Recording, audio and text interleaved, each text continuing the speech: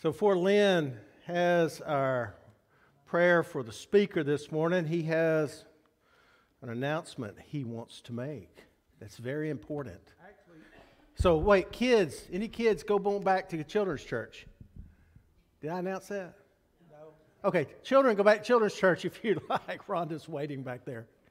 Got some going back. All right, Lynn. All right, thank you, Gary.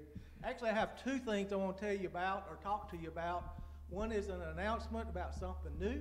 One is a reminder of something old. So just bear with me.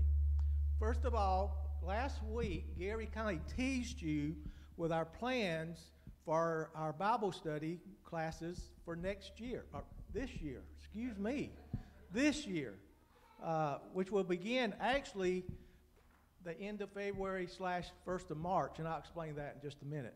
The name of the series is The Story. Has anyone ever heard of this series? We got one in the back.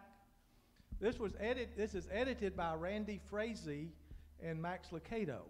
And what it is 31 weeks of sermons and Bible classes. And as Bible classes for all ages, we'll all be talking about the same thing each week.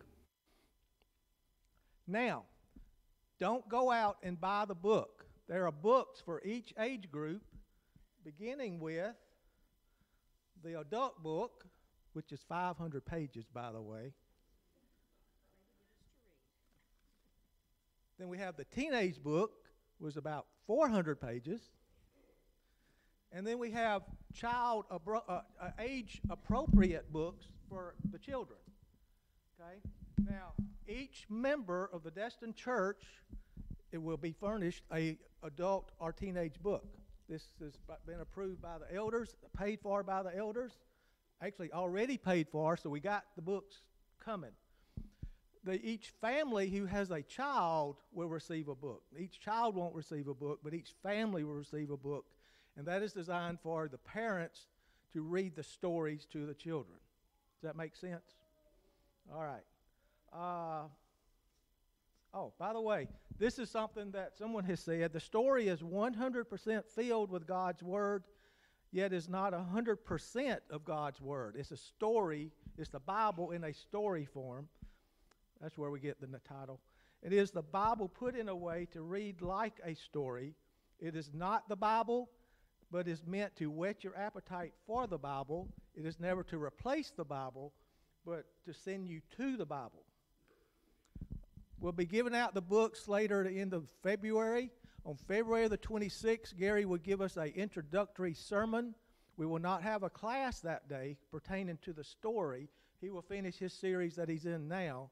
But beginning the first Sunday in March, March the 5th, will be the official kickoff, where Gary again will have a sermon, and then the Bible classes will start that week. In the coming weeks, you'll start seeing some signage around the church building, inside and outside. And we have a team working on some promotional materials where you can hand out to your friends and neighbors and invite them.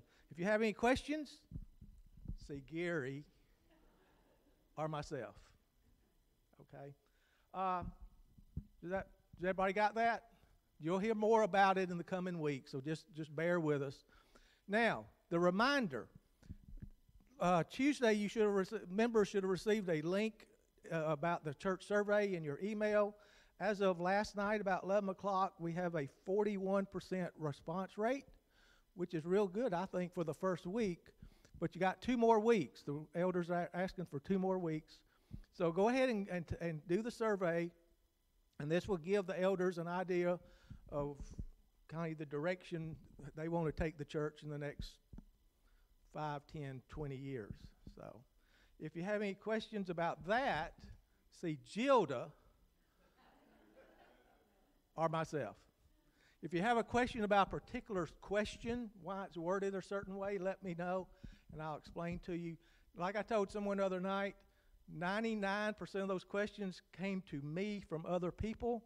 I did not make up the questions. I just composed them and combined them and kind of put them in some sort of order, and then worked with Gilda, and we got it out to everyone. So, again, if you have any questions about either of those, you can see me and our Gary and our Gilda. Okay? Now, let's pray. Our Heavenly Father, we just thank you for this day, this beautiful day that you've given to us. We just ask that you be with us now as Gary presents a lesson from your word. Give us an open heart, open minds as he presents that word to us. And in Christ's name, amen.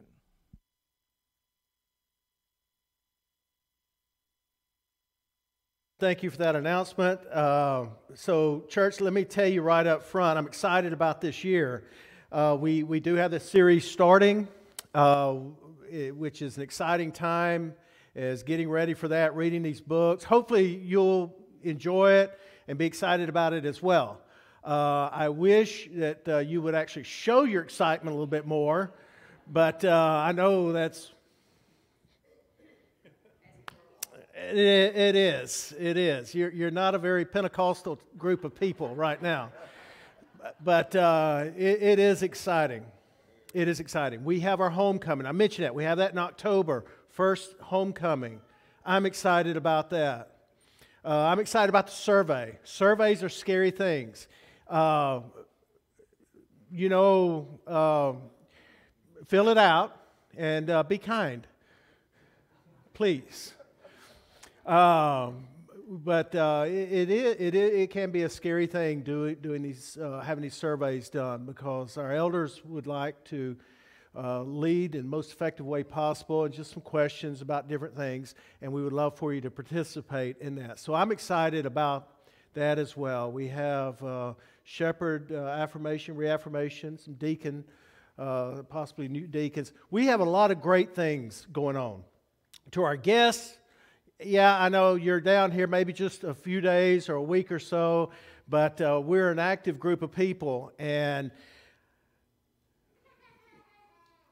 the more I see, not Pentecostal, but we're active. So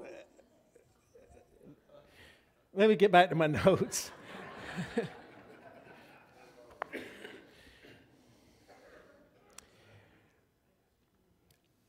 I think where I have been before, where there's so much activity and there's things going on, there's one who's called evil, one who is called Satan, the devil, Beelzebub, a lot of different names, that hates good activity.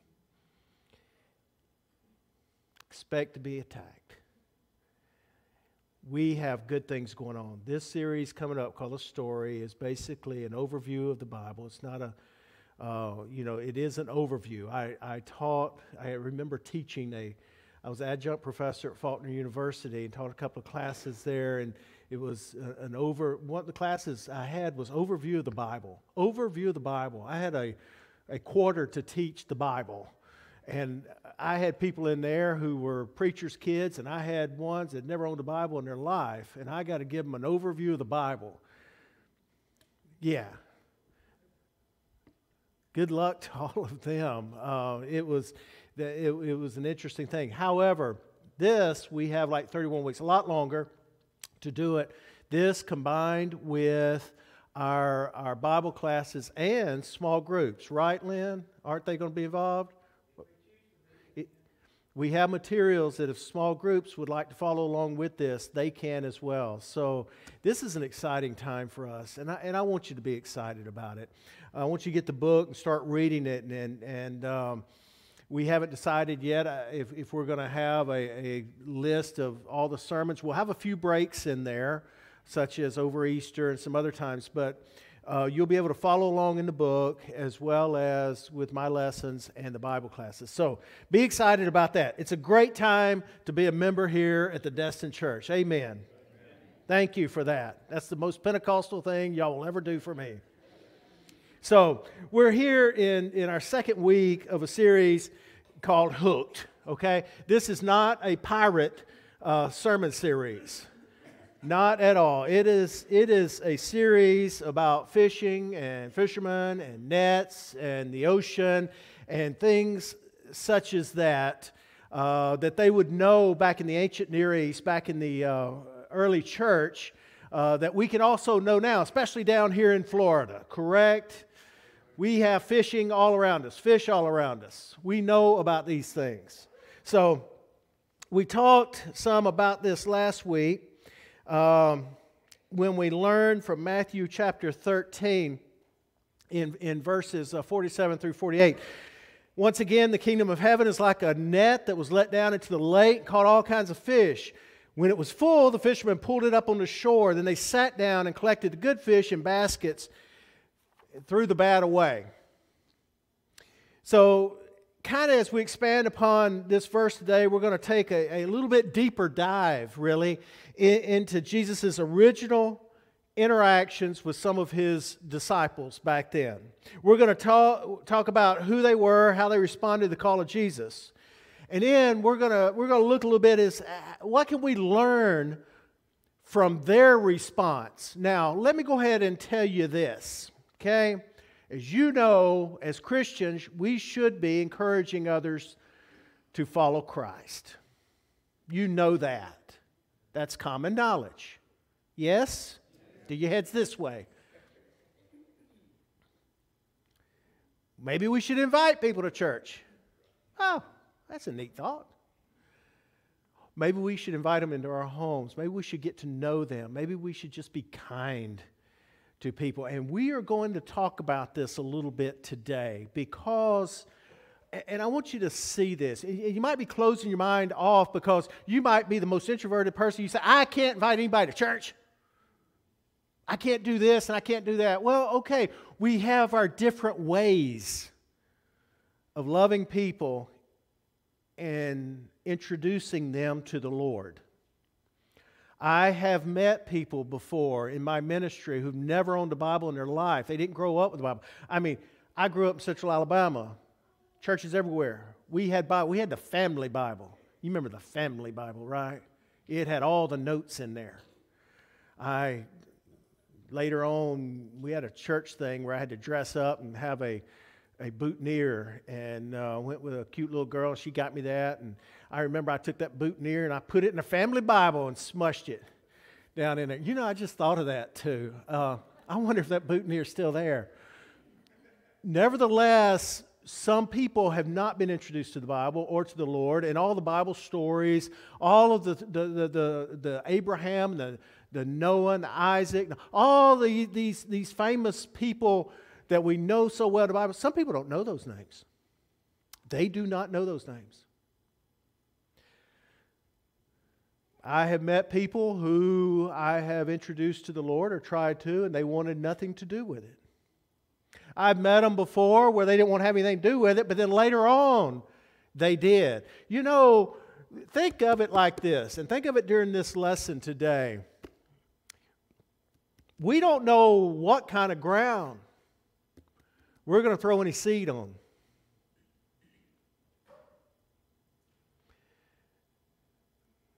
We're to scatter seed, though. God takes care of the rest. And we can do our part. I told you last week where I've been thinking about evangelism a lot lately. I've been thinking about inviting people to church. And as I was going to my physical therapist and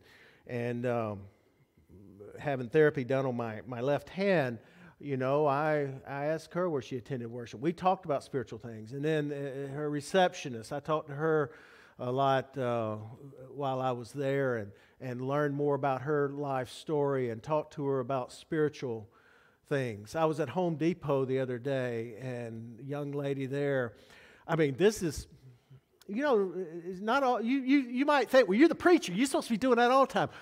Okay, but I'm an introvert. It's not the easiest thing for me to do. But I talked to the lady there about spiritual things. Now, where will this go? I don't know, but I'm trying to get my mind in the right place to talk to people about the Lord. Because personally, I feel like I have fallen down on that. And I need to be doing that all the time. So, what can we learn today about our faith as we look at the kind of people that Jesus engaged in ministry? What are the broader implications of spreading wide the kingdom net as we talked about and we learned last week, it's our job to participate in the spreading of the kingdom net, in the gospel of Jesus, as it gathers as many as possible. God will do His part. He's invited us to be part of that process. So, let's look at Mark chapter 1, verses 18 and 20. As Jesus walked beside the Sea of Galilee, He saw Simon and his brother Andrew casting a net to the lake, for they were fishermen. "Come, follow me," Jesus said, "and I will send you out to fish for people." At once they left their nets and followed Him. When he'd gone a little farther, he saw James, son of Zebedee, and his brother John in a boat preparing their nets. Without delay, he called them. They left their father Zebedee in the boat with their hired men and followed Him. Isn't this pretty amazing to you that Jesus gets such a profound response when He says, "Follow me"? I wish that I would get that response when I am talking to people about the Lord. That they want that. They're eager to have it. Who is this guy? Who is this man, Jesus? I've actually had someone ask me that before. It was a young airman working on a flight line at Davis-Monthan Air Force Base. He came to me and said, "I've heard people talk about this guy, Jesus. I don't know anything about him. Chaplain, can you tell me about him?" I said, yeah. Oh, I was happy for weeks. That was just like astounding. Have somebody come to your office and say, "Can you talk to me about Jesus?" Yeah, baptized him too, and his wife. The invitation of Jesus, very simple, not flashy. It's not padded in promises of the good life.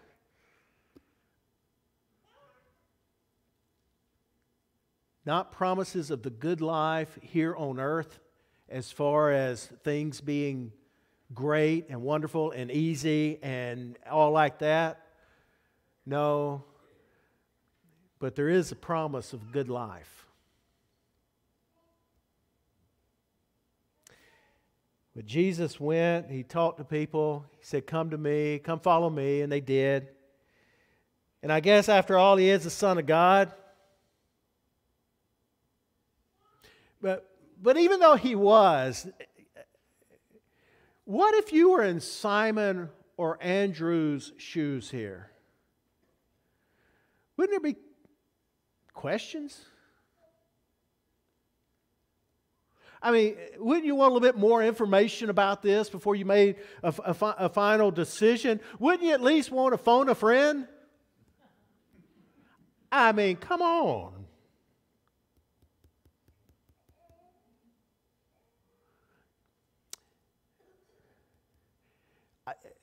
If the canon of our Bible is able to expound on all these stories, it would be so thick.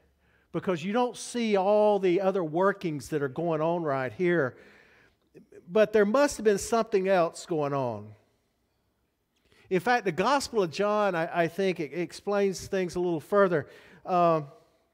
In John chapter 1, verse 35, and in verses 40 and 42, you can read your whole section there if you'd like. But it says, the next day John was there again with two of his disciples. When he saw Jesus passing by, he said, "Look, the Lamb of God." Andrew, Simon Peter's brother, was one of the two who heard what John had said and who had followed Jesus. The first thing Andrew did was find his brother Simon and tell him, "We have found the Messiah," that is, the Christ. And he brought him to Jesus. Point here that the Gospel of John, I think, makes more clear is that the original disciples already, they must have already had some idea about who Jesus was. John the Baptist had already been telling people, like we read from John 1:35 there above, had already been telling people that Jesus was the Lamb of God. Not to mention, you know how news travels, even in these olden times, even in the ancient Near East. People gather and they talk.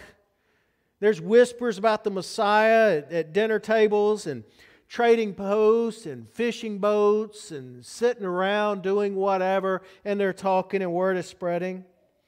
And so when Jesus shows up in front of Andrew and Simon Peter and says, come follow me, and I will send you out fish for people. When he said that, I guess they were ready to go. When John pointed out Jesus to his disciples and said, look, the Lamb of God, Apostle Paul said, follow me as I follow Christ.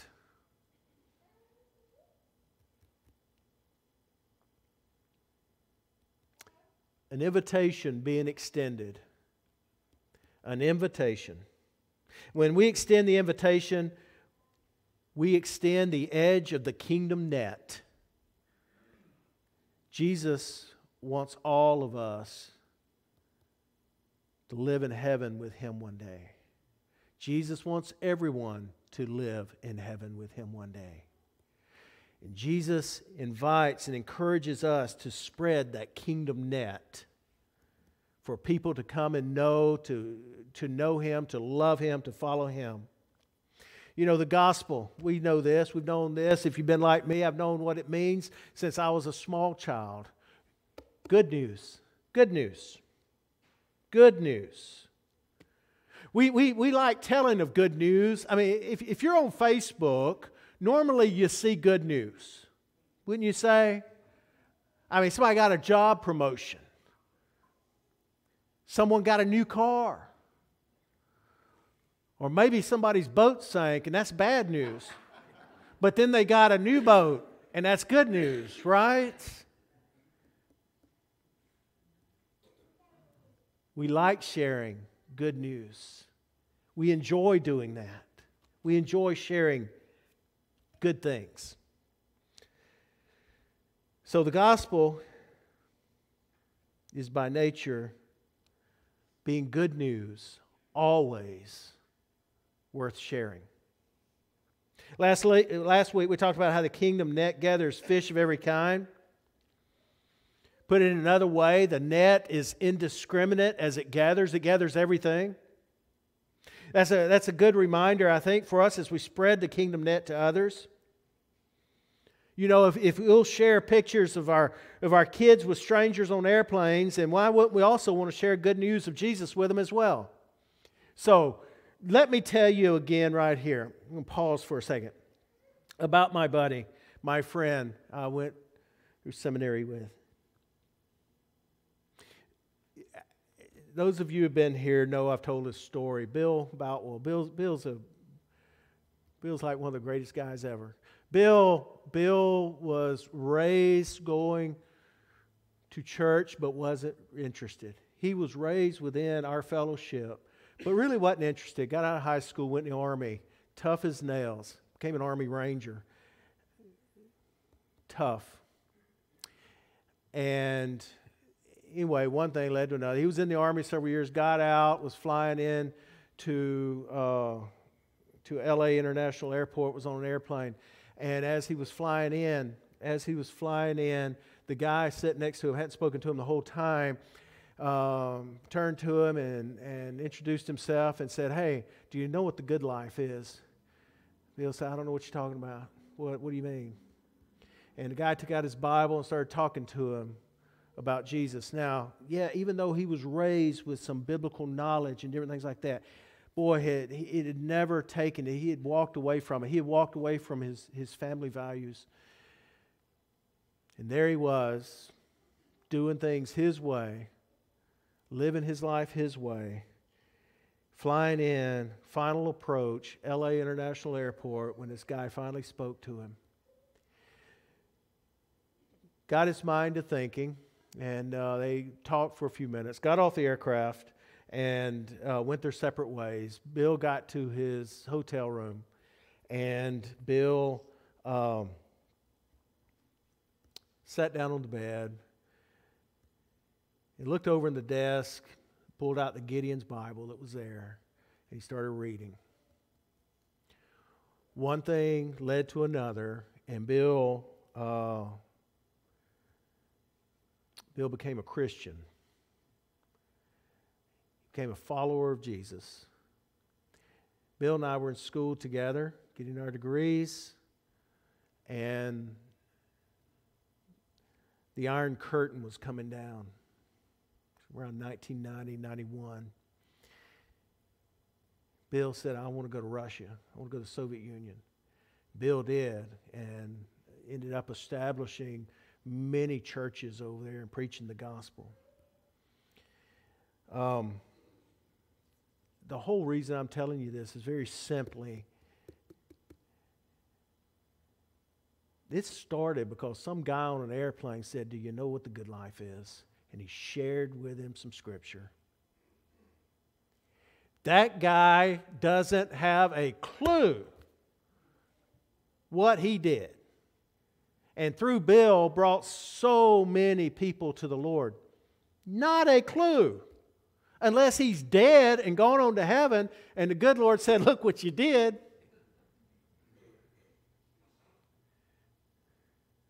Like I said, Bill's still a good friend.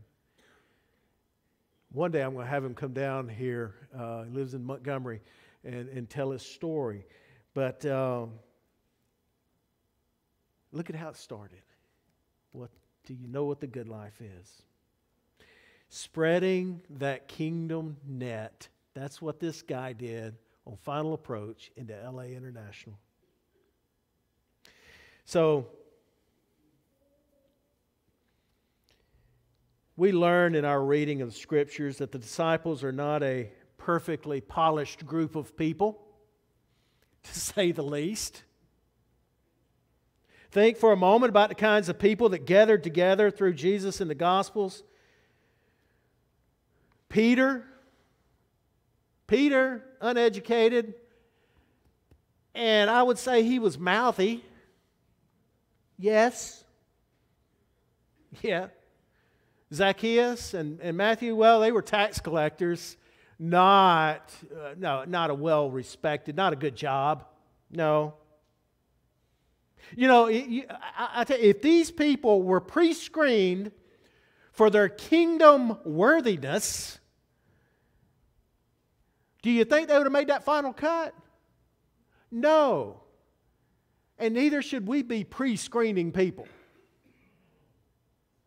Jesus tells us in Matthew 16:18 that He's building His church.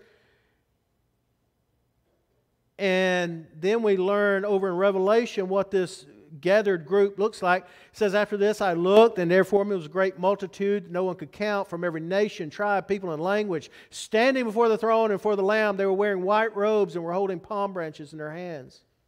And then Isaiah, what was read for us this morning by Roger, Isaiah 49:6 says, I will also make you a light for the Gentiles. This is prophecy here, that my salvation may reach to the ends of the earth. This is everyone. Everyone.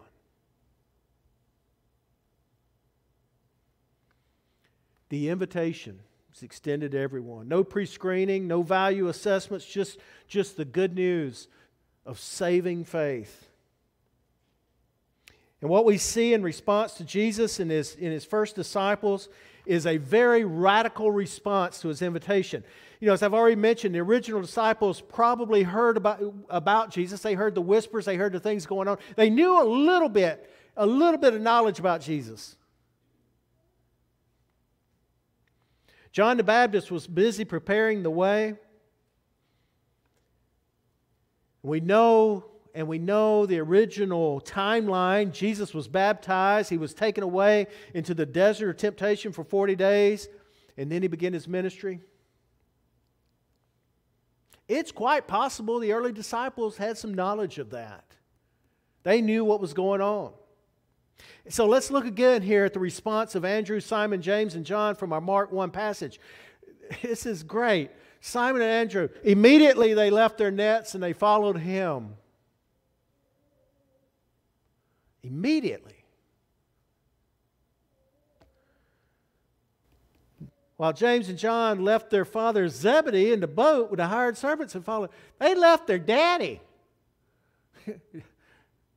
Dad, hey,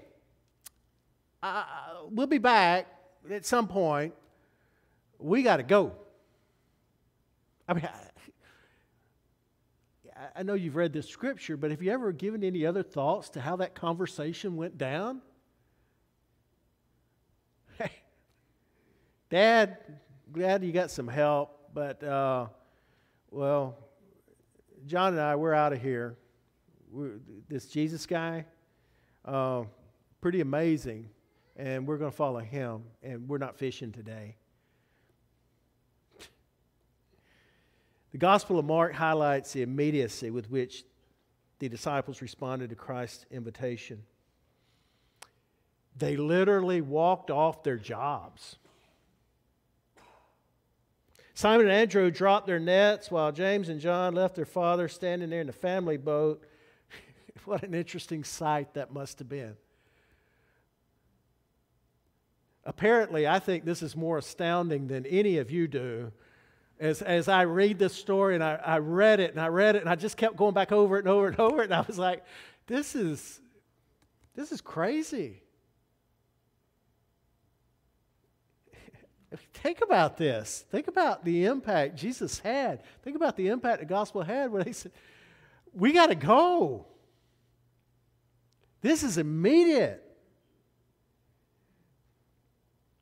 Could you imagine walking out of your job to answer the call of Christ? I have known of people to do things such as that, to become ministers or to do other things within the churches, or maybe they became a Christian and the job they were doing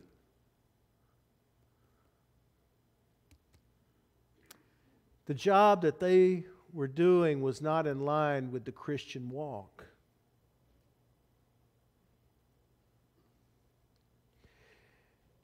I think there's an overarching principle here. It sounds something like when Jesus calls,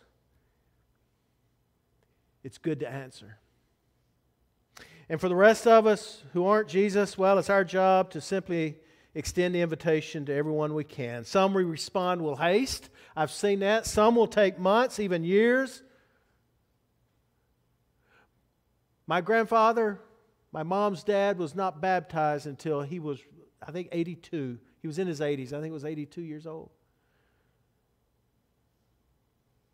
My grandmother had been a Christian for many, many, many, many years. 82. Some take a long time, and some might never come around. But their response is between them and God. It's between them and God. The invitation is something, though, we're called to do. Maybe I should say we're commanded to extend. Church, let me tell you this. We need to invite those around us to come along for the ride. It's the greatest, most amazing, and challenging journey that any of us will ever take. Following Jesus isn't always easy. Putting down our agendas, our expectation, our hopes, and our dreams, sometimes it costs us everything to follow Christ. And what do we gain in return? Well, we gain an eternity. We gain a forever family. We gain a divine love and acceptance unlike anything that this world has to offer. So church, this morning as I close, let me tell you, drop the nets. That's what the disciples did when they were fishing. Drop the nets, the kingdom net. Sometimes we got to step off that boat. Church, we need to answer the call. We need to extend the invitation to others. Church, finally, we need to share the good news. As members of the kingdom, we need to share the good news. And sometimes people aren't going to like the good news. And sometimes people might not say something very nice or very kind to you. Or sometimes people might say, "Why haven't you brought this up to me years ago?" You don't know. God gives the increase. we share the good news. Church, this morning we're going to have an invitation. You know, this invitation is for people to become a Christian. The invitation is for people to come back to the Lord. And traditionally, the end of our lessons, we offer this. But I tell you what, you want to become a Christian, you don't have to come forward this morning down the aisle. You can get with me later or one of our elders. If you want to come back to the Lord, or if you need prayers, you can get with me. You can get with the elders, whoever, however you would want to do that. You are welcome to do it. If you're not a Christian, you're missing out. It ain't always going to be easy. In fact, sometimes it can be downright hard.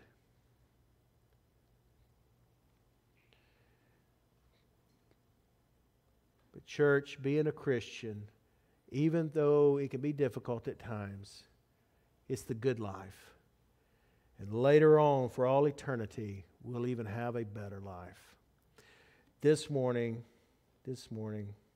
if you have need of the Lord's invitation in any way, church, we invite you to come right now while together we stand, while we sing.